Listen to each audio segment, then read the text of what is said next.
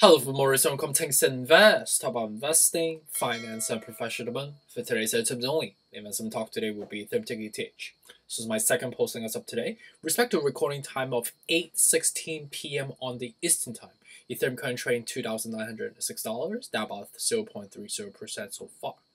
Respect to the overall crypto market is traded on relatively on a sideways fashion, but with some altcoins selectively are selling off a little bit more severe than others. But with respect to Ethereum as a key topic of the discussions today, it seems like it's just trading on a sideways fashion, right? Ever since the sell-off that we have incurred yesterday from the China crackdown news and subsequently reversed, it seems like the markets kind of subtly recover slightly from the $2,750 up to $2,900 at the moment. On the media front, before I go through the technical analysis, I would say collectively speaking, there are some substantive news, but some just more regurgitation news talked about NFT commercializations. So, with respect to the first one coming from Bazinga 6 hours ago, Andre Kroji rolls out a new NFT marketplace on Fantorn blockchain. So Fantorn is another DeFi development, and this is something that is created by someone named Andre Krojan, per my verbiage earlier already. And it seems like they are cultivating a new marketplace for people to transact or exchange their NFT, arts creation or any type of NFT products that they can exchange among one another. So another one on Bazinga 7 hours ago talking about why Bitcoin, Ethereum, and Dogecoin could be in for a bumpy road ahead.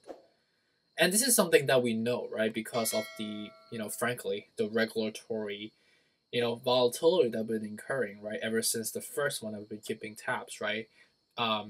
Christine Lagarde from the Central Bank of Europe calling it suspicious warning, right? And subsequently drives some fear mongering among public investors.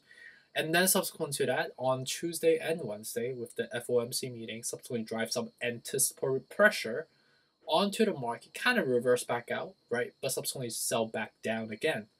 And then subsequent to that, we had another normalization, with the initial U.S. dollar fluctuations stem from the FOMC meeting, and then the China crackdown news, right?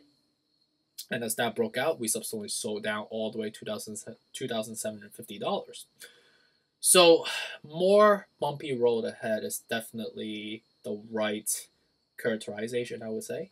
I mean, we have had multiple bumpy roads already. So collectively, we have to hold out hold hands alongside with one another. We need to collectively stay still and do not let the market shake you or shake us collectively. Because if you sell because of fear, that's how you're going to really lose money and lose so innocently at the same time. So at the same time, with respect to the next news, on Decrypt 11 hours ago, Bitcoin Ethereum recovers from China's latest crypto crackdown. Again, this recovery is not really something that is, fully confirmed yet, right? Because this is something that is still more of a political side of the spectrum, and also with some media sprinkle onto it. On top of the technical is still in the negative pattern. We're not really confirmed on the reversal yet at all.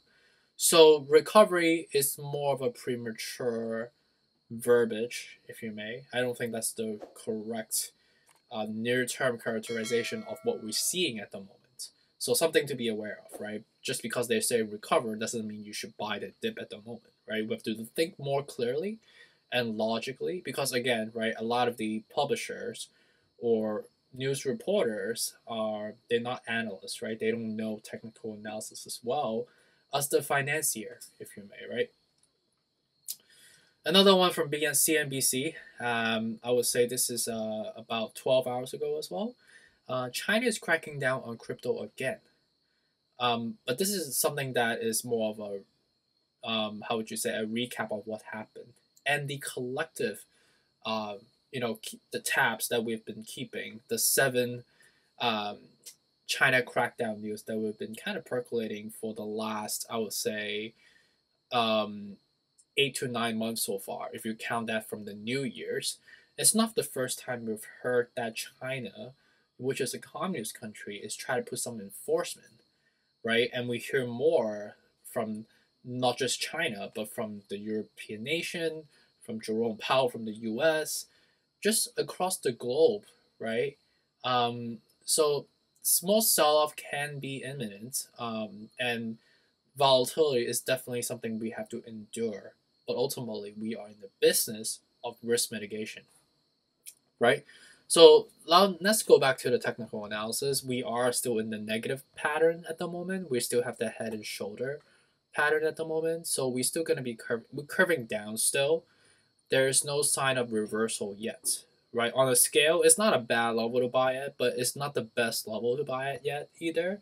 But I think it's a logical move if you want to incur some risk at the moment, because on the scale of the RSI is still 38 out of 70, and the rule of thumb is anything below 35 is pretty good, in my risk aversion, and I'm someone that's relatively conservative at the same time, right? For Bitcoin, just to talk about some of the other coins as well, right? The next level is $40,000, and currently we're just kind of hovering on a sideways fashion. We're not really. This is just we're floating in air right now, so this is not really a real level. So technically, the next level is 40, 37, 34. I'll probably incur more risk if I see the 37, 34. If the market cycle is gonna keep going on, to lead to the next phase, the depression mode, right? So with respect to Dogecoin, 20 cents is the right level to buy at. It seems like, again, right, we're still within the negative pattern, right? And I think the low 20 cents is definitely not a bad level to buy at. On a scale, it's 35.53 out of 70, so it's not a bad level at all. I think Dogecoin is not a bad dip, if you may, in comparisons to other coins that we've seen so far. Cardano, we had that green leap up and subsequent reverse back down. We almost made that cross section, but we couldn't because we're selling off right now. On the scale, it's still 45 of 70, so we still have some room to fall because we're not oversold, we're not overbought either. We're kind of neutral, but leaning more towards the oversold level, but still, more of a upper echelon of it, right? So I think maybe wait until the 20 cents, not the 20 cents, the $2.05 and the $1.87, which I think is the logical dip, right? But for me, I think 134, 119 would be more of a, more of a risk averse move, if you may, and the reward and versus risk ratio is much better than the level that we're at right now as well, knowing the fact that we have that head and shoulder pattern as well.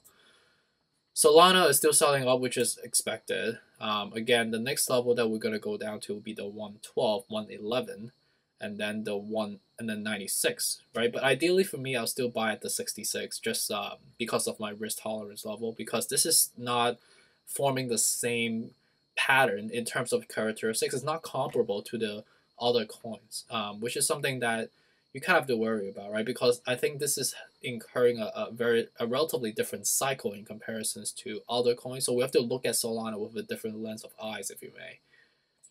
So XRP, we are leaping down to the 88, which makes sense. We are at the 40.76 out of 70, so we still have some room to go down. So 88 would be the dip technically.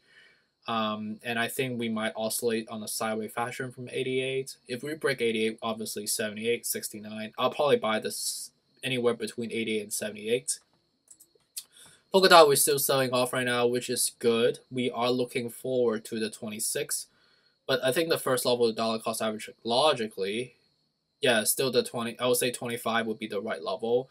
Or the next level, if you keep going down, would be somewhere around like the 25. I think 26 is not a bad level to start to begin your dollar cost averaging. Because of the scale, we're still at the 47.92. We don't have any indicator of reversing yet either. So something to be mindful of. Okay, so with respect to a cheat sheet, we are still within the capitulation. I think we are slowly coming into the anger stage, and we're going to see some more oscillation on a sideways fashion. That's just the way it is going to be. We are probably asking the questions that we see on the cheat sheet as well. That's why they list them out here. And to stay within the logical frame of reference would be 3,000, 2,700, 2,450 for me for Ethereum with my risk aversion personally. But if you bought at the 4,000 or anywhere close around that proximity, just like hold for a long term, ultimately you'll get to these higher levels from here. It's just about time, right? I hope you guys have the right patience to ride out the market cycle, right? And again, I'm not a wizard. I'm just reading what the charts tells me, and really, hopefully, you find my work helpful. And I know my channel is small right now, but I think collectively with your help we can get there. So my small ask for you guys is to, if you really find my work to be, instrumental or helpful to you, feel free to refer these to, my channel to two of your or three of your closest friends, that you love or you trust, that collectively we can work on this together. Again, right? We need to hold hands and march towards this journey, on financial freedom collectively together, right?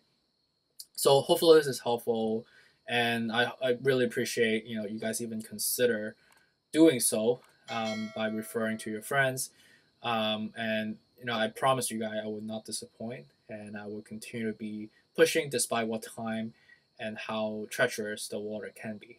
So really appreciate you, and hopefully you guys have a good morning and good evening or good night as well. And stay tuned for this clip up. Take care.